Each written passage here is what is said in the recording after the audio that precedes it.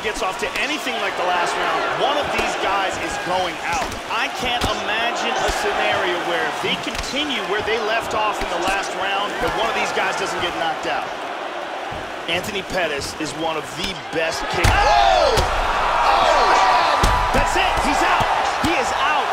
Wow. What a knockout. What's going on, everybody? It's your boy iPodKingCarter here. What a way to start off a video. A crazy knockout in EA SPORTS UFC 3. I want to welcome you guys. We're going to be talking about controls today. Now, this is my first official EA SPORTS UFC 3 video, and I just want to let everybody know what's going on over at EA.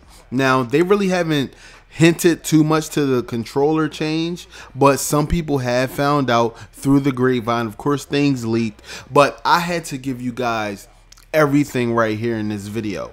Now, as far as the stand-up game, everything has completely changed, man. The stand-up game is no longer what you thought it was.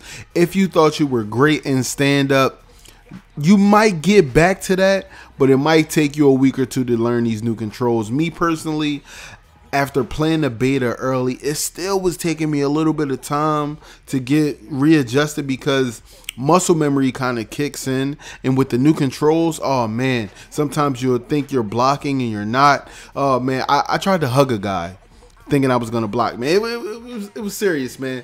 But I just wanted to show you guys the stand-up game as far as basic striking.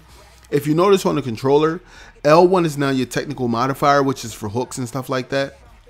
The body modifier is now L2, where you have to throw to the body. So if you want to throw a hook to the body, you have to press L1 and L2. Now, signature modifier is for the fancy kicks, the fancy punches, power kicks, things of that nature. Now, as far as blocking, oh man, blocking is insane on this game now. Now, instead of people having to parry all day, they've completely taken parrying out of the game. Yes, guys, you can no longer parry in UFC.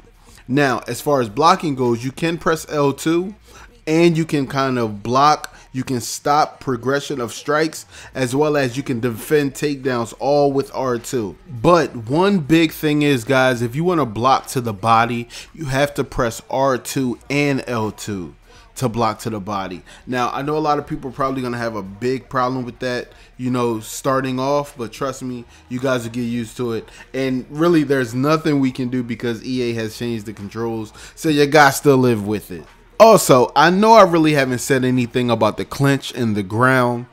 Basically, guys, the clinch and ground haven't changed that much except for the striking. Now, if you remember what I said about standing up, on the ground and in the clinch, you have to use the modifiers. So if you want to throw body shots, you know you're going to have to press L2. If you want to use the signature shots, you know you're going to have to use R1 and vice versa. So make sure, guys, if you're one of those ground and pound people, make sure you remember, man, get in half guard and throw those body shots and throw those shots to the face. I'm going to tell you now, before I get up out of here, half guard is now the new top mount.